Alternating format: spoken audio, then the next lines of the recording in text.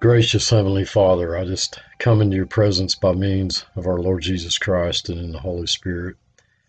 Thank you for loving us. Thank you, dear Lord, for all the tremendous blessings that you've given us in Christ. I just ask that you would filter out all the foolishness, but seal to our hearts that which is truth. For it's in Christ's name I pray. Amen.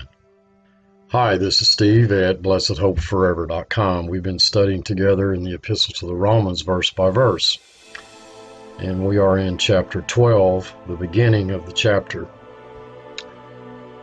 I beseech you, therefore, brethren, by the mercies of God, that ye present your bodies a living sacrifice, wholly acceptable unto God, which is your reasonable service. And be not conformed to this world, but be ye transformed by the renewing of your mind, that you may prove what is that good and acceptable and perfect will of God. And this followed by 40 commands. 40. Unless my count is a little off, I counted 40 instructions. So I can just point these 40 out to you folks and just wish you the best of luck working it out. Or I could offer you some formula that I've developed and refined over time that seems to work for me. Because this is just a whole lot of stuff to do. And folks, we've never seen this before. In fact, 40 commands in 20 verses, that's 2 commands per verse. Folks, that's a lot of stuff. Now, I don't know, if you want to write all that down and put that in your pocket and carry it around. It's certainly not all the stuff that we need to do. It doesn't fully describe the enormity of all those characteristics that make up the life of Christ. And maybe, just maybe, what I just said has some relevance to this topic, to this subject. I can do that. I can just tell you, look, folks, this is a lot of stuff to do. Just, do the best you can. Just keep whittling away at it until, practice makes perfect, right? Or I can preach Christ. And I can remind you that we are not under law, but grace. Yeah, I can remind you that the flesh profits nothing, and that unless we've died to the law, we cannot bear fruit unto God. That all righteousness is of the Lord, that our righteousnesses are as filthy rags, that it's now the righteousness that's based on faith, literally faith's righteousness, that Christ is the vine and we are the branches, that we are to abide in him in order to produce. For me to live is Christ, that we have this treasure in earthen vessels, that the excellency of the power may be of God and not of us. For the fruit of the Spirit is in all goodness and righteousness and truth, and on it goes. Look, people, we have 2 choices, law or grace. The law says that we must, through self-effort, strive to become holy and acceptable to God. That's how many people will read this passage. Grace, on the other hand, sees the text as saying, present our bodies unto God as those who have become holy and acceptable to God. Now, those are your 2 choices. One leads to bondage, guilt, slavery, frustration, failure, because it all has to do with law and self. The other leads to rest, joy, life, and peace, because it all has to do with Christ. This is the difference, folks. Here is our demarcation point. These commands rest upon a foundation of underlying truth. They're not floating upon the page by themselves. You know, truths such as we have died with Christ to sin, Satan, the world, death, the law, and especially to self. Christ paid for all our sins. We are eternally secure because of his perfect work. We are perfect in the inner man, and that new nature, according to John, in 1 John, cannot sin. And that new life in Christ is actually Christ living his life in and through us, and we are now and for eternity co-seated with Christ in heaven. What would you rather me do?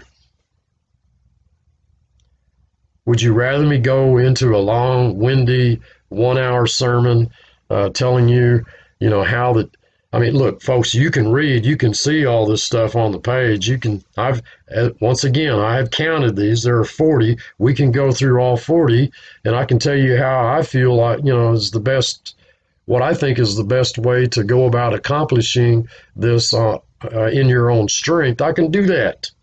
I can do that. That's, in fact, that's what many Bible teachers do. Or I can direct your attention to one of the most important, vital aspects of truth, and that is that we are not under law, but we are under grace. And oh, Steve, then if that's the case, why is all this stuff listed here? Why are we told to do this and don't do this? Stop doing this, start doing this. Why are we told that if we're not under law, but we're under grace? And my answer to that is that we're looking at a lovely picture, a portrait of the life of our Lord Jesus Christ himself. We're looking at the fruit of the Spirit. Now, we've seen many of these truths and more presented by Paul in the first 11 chapters of this epistle. Foundational doctrinal truth upon which all of these instructions, all of these 40 that we see in this chapter, rest. I count 40 commands. We have not seen that at all up until now. But you need to know at the outset, right from the start, that these commands reveal what must reflect or manifest the reality of Christ living inside a life as we abide in the vine, we the branch, as we abide in the many truths that have been presented us. The imperatives, the commands, the instructions of Scripture are not intended for the believer to try to accomplish the best that he can. It's something far greater, far grander than that, folks. They declare what must be evidenced outwardly as a sign of what is the inward reality of Christ living there. We can artificially try to duplicate what only the life of Christ can really accomplish. We can try to do all the instructions and the commands of Scripture through self-effort and still remain dead to righteousness. All of our righteousnesses are as filthy rags. We truly manifest the righteousness of Christ when he is allowed to live his life through us. But he's not going to compete with us.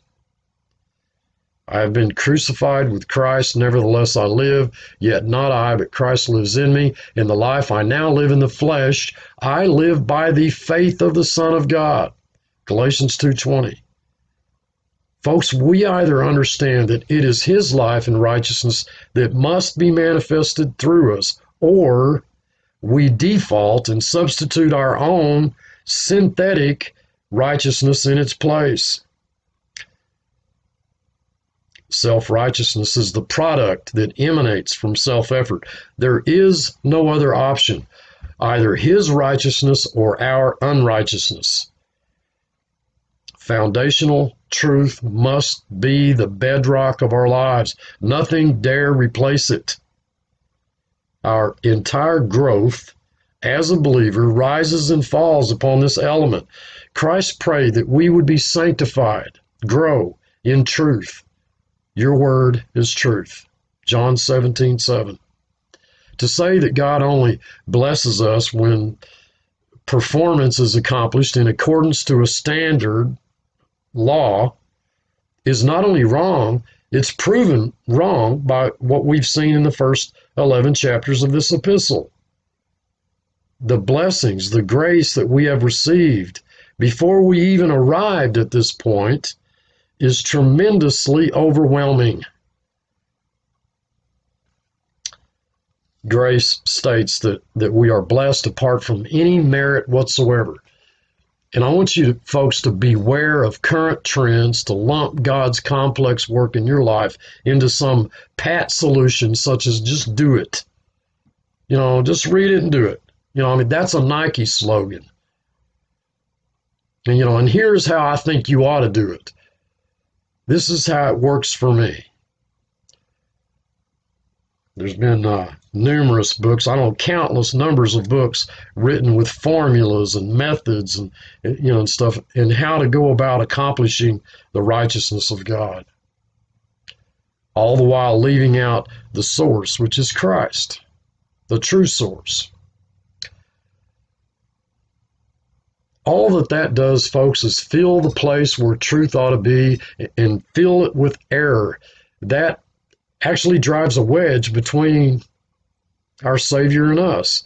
Until we are enabled to confidently rest in His truth that we possess the full righteousness of Christ, self-effort or condemnation will defy the growth process. When we become anxious over any part of our Christian life, we are in actuality claiming that God's perfect work is faulty. Self functions independent of God's will and timing. It'll rush ahead and try to produce these imperatives by means of natural human strength. Why? Because, we've just got to. But that is not how we come to realize these things in experience. Our text will go on to teach us that God has provided the needed measure of maturity according to the need of the believer and the body of Christ. God doesn't consider the new believer or any believer's maturity level the least bit inferior to the mature believer. Each Christian has his own position and responsibility regardless of his level of maturity. God utilizes each person at all levels of spiritual growth, but self is never content with God's level of progress. This rejection of God's maturity position can lead the believer into discontentment with the plan and purpose of God. We can rest in His reason for having us at the level of growth that He's granted us at any time. Stop, please, folks, stop and think about it for a moment. You've got one believer here. He's been a believer for 50 years. You've got a new babe in Christ, brand new convert, and they're both sitting side by side in church with the preacher telling them they ought to do this and stop doing this. And so the one with the 50 years of experience and relationship of walking with the Lord as compared to the one who just came to know Christ yesterday, both of these are expected to, I don't know how to put this. Think about it. God expects the same out of both? You got to be kidding. Each Christian has his own position and responsibility regardless of his level of maturity, but they're different. And God utilizes each person at all levels of spiritual growth. But self's never content with God's level of progress. And this rejection of God's maturity position can lead the believer into discontentment with the plan and purpose of God. We can rest in His reason for having us at the level of growth that He's granted us at any particular time. And when one of us takes it upon ourselves to exhort another believer to straighten out, their life in some given area, what we risk is the probability of misleading that brother or sister away from the area of God's purposed work. We have to leave the direction of God's sanctifying work up to Him. We can't play God in people's lives. Resting in that area where God is working in our lives, it leaves us with the anxious expectation of these good and godly characteristics surfacing in our daily walk. You know, a really strange thing occurs in the life of the new Christian, the new believer in Christ. You know, precious little time passes from when, he was on his knees declaring his total bankruptcy of righteousness, worth, and ability, until he's storming the throne of heaven asking God what he can do for him. I mean, that's amazing. Just shortly before, he had nothing to offer God, and now he assumes that his nothingness is the fulfillment of God's need. The truth is that service is the life of Jesus flowing out of us to others. The truth is that these 40 commands in this chapter, as well as all the rest in Scripture, are His life through us serving others rather than our lives serving others for Him. Our service has to come out of the new nature, not the old, whereby He performs the righteous service. All we can present anyone is the manifestation of the old, rotten, sinful self with all of its depraved intentions and methods. However, Christ has everything to offer and is fully competent. Yeah, He is. He's competent to accomplish it in true righteousness. Service springs forth from doctrinal truth, which is exactly why we haven't seen such a string of commands until now. 40 commands in 20 verses. That's 2 commands per verse. We're now being bombarded with commands after being, it's almost like we're drowning in a sea of law here after being told we're not under law. Stop and think about that for a moment. If they are not characteristics of the fruit of the Spirit, then it makes no sense that they're here.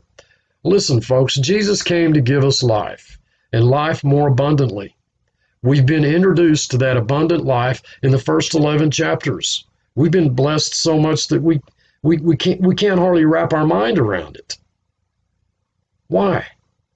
Why did God feel the need to say, this is all I've done for you. This is who you are. This is how much I blessed you. And you're not under law, and now he kind of drops 40 commands, 2 per verse on us in our lap. All of a sudden, boom, bam, here they are. He wants us to stop and think about the doctrine that underlies all of these commands and imperatives.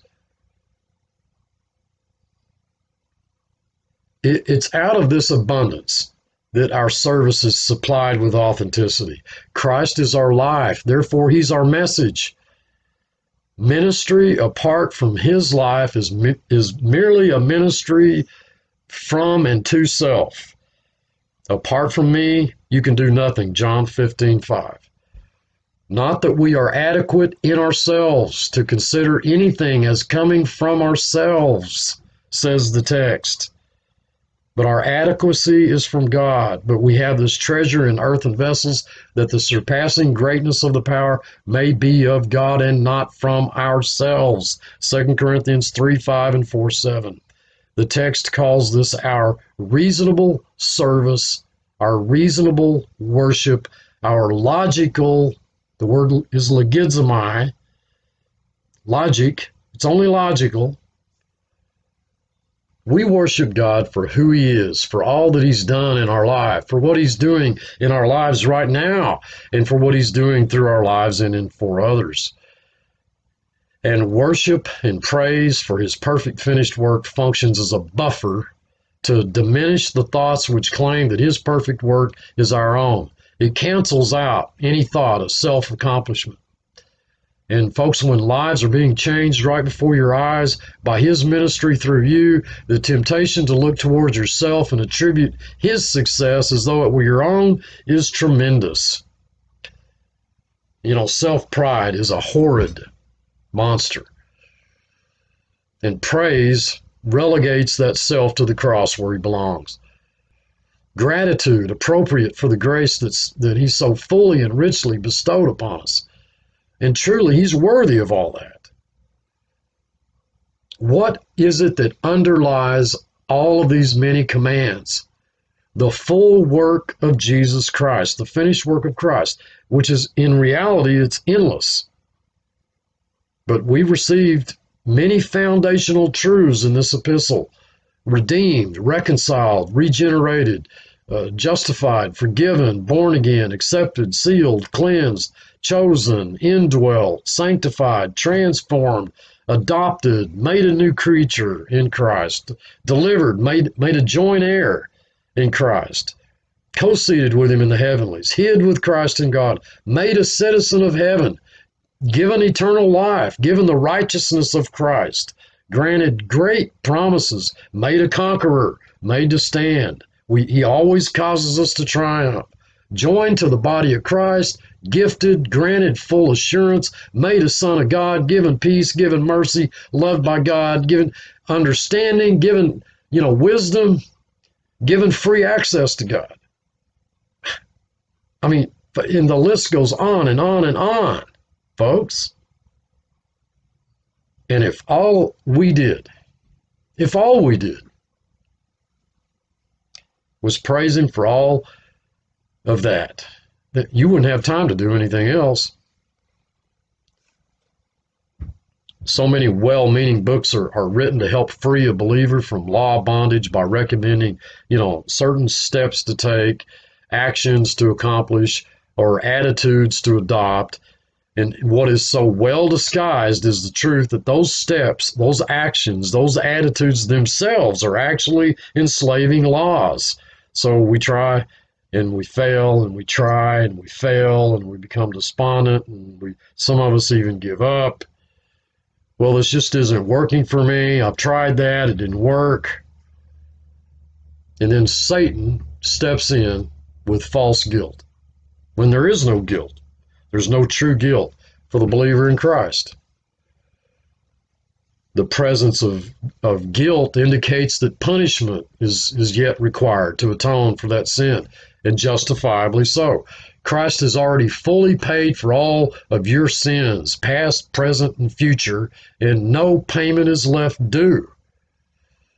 The old self, capable of nothing but sin, well, it seizes that opportunity to step in, proposing to use the law that made nobody righteous ever as a solution, to rid the believer from the horrible experiences, the horrible, gut-wrenching sensations of guilt and condemnation. The old self, it puts on a pseudo-righteous face on the outside, yet it only delivers greater condemnation upon the already struggling believer. This is all that the law can do, folks, is add greater condemnation. That was and is its only function. Self will not wait quietly for God's timing. It has to save face and pride through an attempt of vain personal effort, when sanctification is only through truth. And it's according to the sovereign choice of God, the Holy Spirit, as to which truths that he will open our understanding to. This cannot slip our attention, folks. I don't want to go any further until you folks understand this. Life is Jesus. Service is Jesus. Our ministry is Jesus. Our walk, our message is Jesus.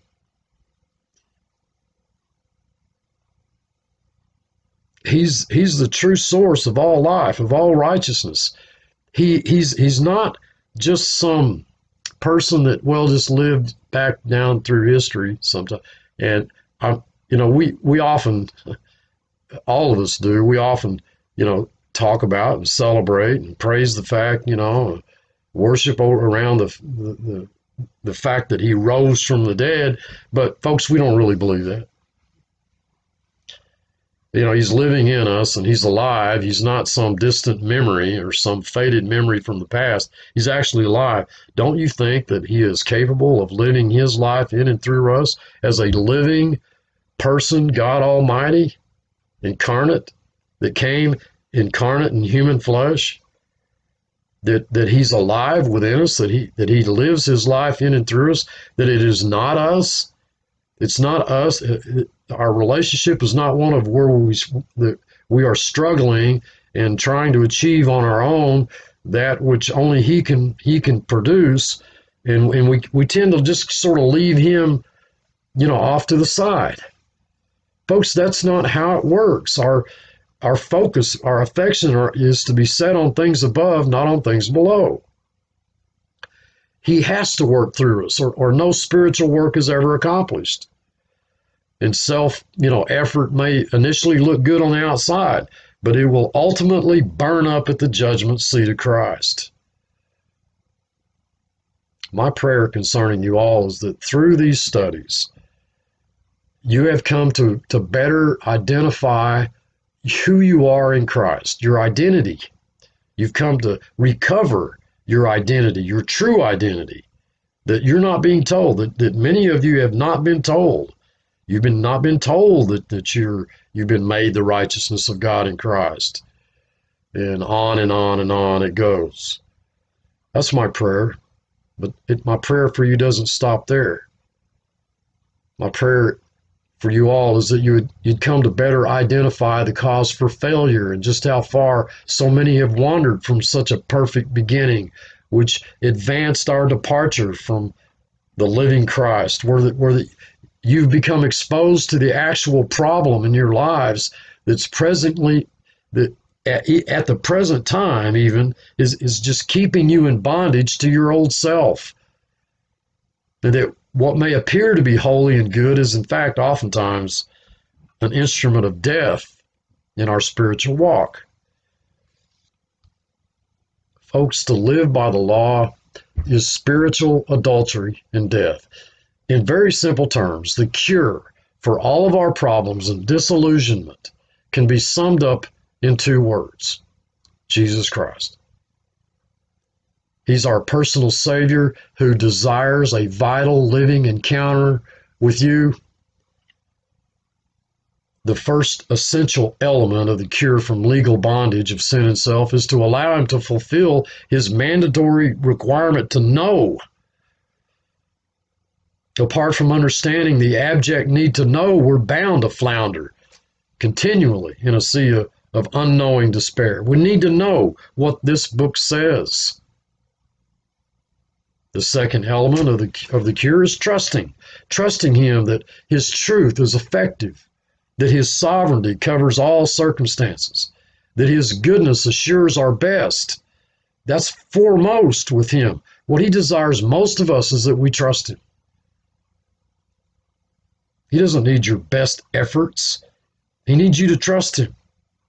That's his greatest desire, is that you would trust in him. Trusting him that his plan is perfect and right on schedule. He's not running behind everything. I mean, this is the consistent theme throughout all of Scripture, that we trust him in all things. And truth alone is what will dispel error. Not somebody telling you what you ought to do to be more holy and acceptable to God. And some of these provisions, of which we desperately need to rest in, were shown to us in the preceding chapters. His gift of righteousness in us, his sovereignty, his timing for all the events of our lives, his level of growth at any given time, his pace for the accomplishment of our sanctification. And resting in him allows us full contentment and peace concerning this progress of our lives in him during any given phase of growth. We can rest in him and have that joy, peace, and just without interruption, regardless of what happens. Because we know that he's in control. We know that he loves us. We know that he's taking us someplace. He hasn't left us on our own to kind of flounder around, flop around, on our own here. That peace and that joy, it permits us to fasten our eyes on him and not on our own impatient discontentment over our seemingly slow progress. I sincerely hope that by now something has begun to dawn in your understanding concerning the how, how we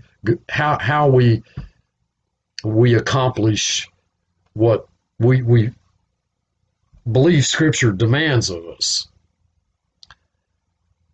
Can you somehow see, folks, that the how is in actuality nothing more than the traits that normally show up in a person's life who has his life?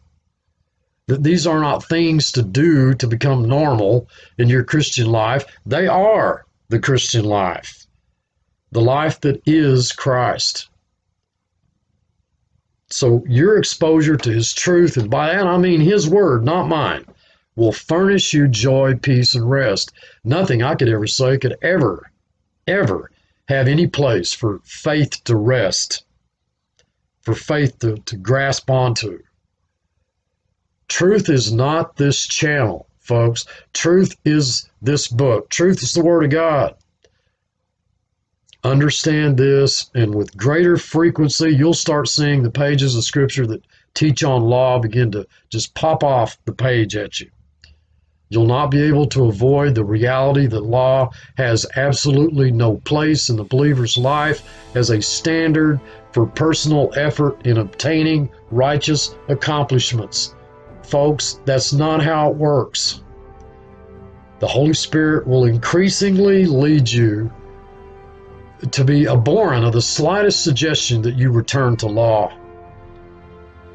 The safeguarding of your living relationship with Christ, from whom comes that rest, joy, and peace, will become as vital as protecting the earthly family that you love. And you'll ever increasingly view the attempts of others to place you under a law as what it really is, an assassination attempt on your spiritual life, which is Christ. We present ourselves unto God as who we are, not what we hope to become, and by doing so, we prove what is that good and acceptable and perfect will of God. Take note of the fact that at the beginning of this chapter, folks, we see the two words conform and transform. These two words are contrasted. The contrast between the two are like night and day. To be conformed to this age, as opposed to being transformed by the renewal of your mind. Folks, the word conform is quite simply you being involved in that of which you're not. You're being conformed to a system, to an attitude, to a mindset that doesn't have anything to do with you. It's not who you are. Whereas transformed, on the other hand, is having to do with who you are.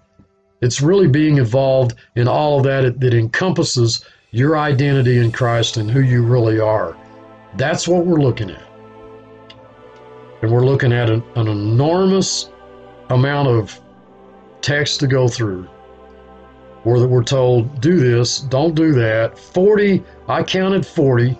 You may count more. That's 40 aside from the beginning. You'll notice I circled, the beginning. That's not counted within the 40. That's the presenting ourselves. Not being conformed, but being transformed. And then followed by 40. And we're not under law. I'm trying to get you to look at the profound difference between law and grace here, folks. Of course he has to list these 40, because if he didn't, we wouldn't have the lovely portrait of our Lord and Savior Jesus Christ. Look, I love you all. I truly do. Until next time, thanks for watching.